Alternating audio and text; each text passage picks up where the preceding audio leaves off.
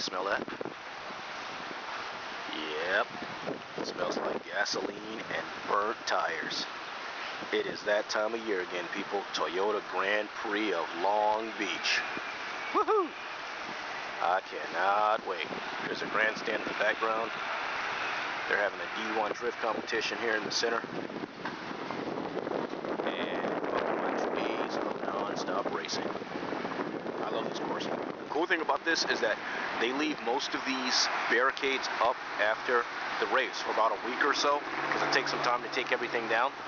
So you can bring your own car down here and kind of pretend you're a little race car driver there. Yeah, kind of gay, I know. But it is still cool nonetheless.